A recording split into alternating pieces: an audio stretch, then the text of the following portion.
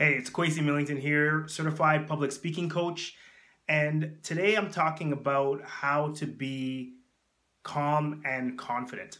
I get a lot of questions online about how to be confident when you speak and how to maintain your nerves before and during your speech. So it really comes down to three things, and you're going to get them right now. Now, when it comes to being calm and confident, there are three no's, K-N-O-W, to know.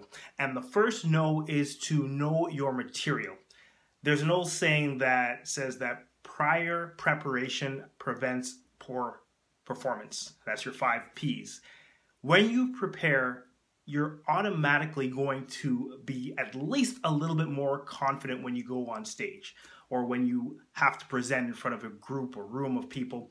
And the thing is, you need to know what you're going to say. You don't have to memorize everything you're going to say.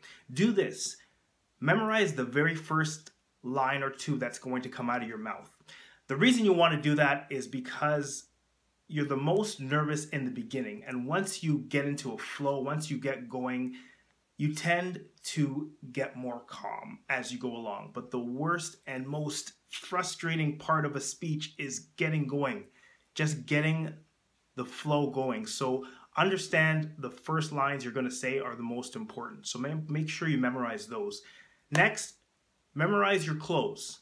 A lot of times you'll see speakers on stage or in front of people and they're wrapping up, but you think they ended at a few different points in their conclusion. They'll say, oh, I'll close with this. And then they say, okay, to wrap up. And then they'll say, okay, my final words. And sometimes that will be in the same speech. And you can tell that it hasn't been a properly constructed conclusion. And people remember the last things you say. So make sure you know your opening, your close, and make sure you know your points. Outline your speech, what you're going to say, whether you use an acronym or alliteration, that's the same letter, or just points that you're going to go through. And as long as you have those no's down pat, know your opening, know your close, and know your outline, you can fill in the rest and you'll be okay.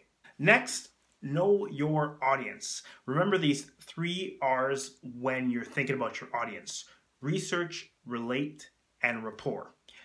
Research your audience, first of all. Know who they are and what they want and how you can help them. Next is relate to them.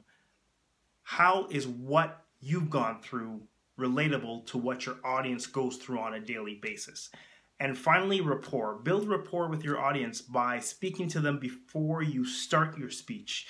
Get in the room early, mix and mingle, know who you're speaking to, and make some friends in the audience before you ever get started. That's one way to build that confidence. Then you're speaking to at least a couple of new friends in the room, not just strangers that you think are going to judge you. Finally, know yourself.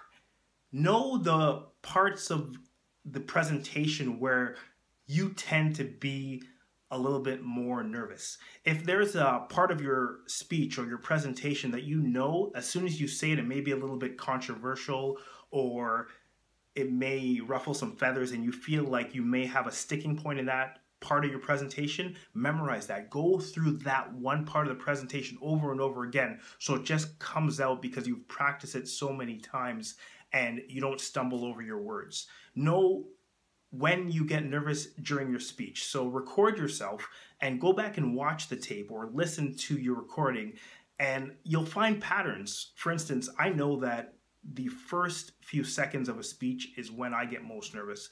If I know that about myself, I know that number one, I'm going to memorize the first lines that come out of my mouth so that I get into a pattern of flow right away.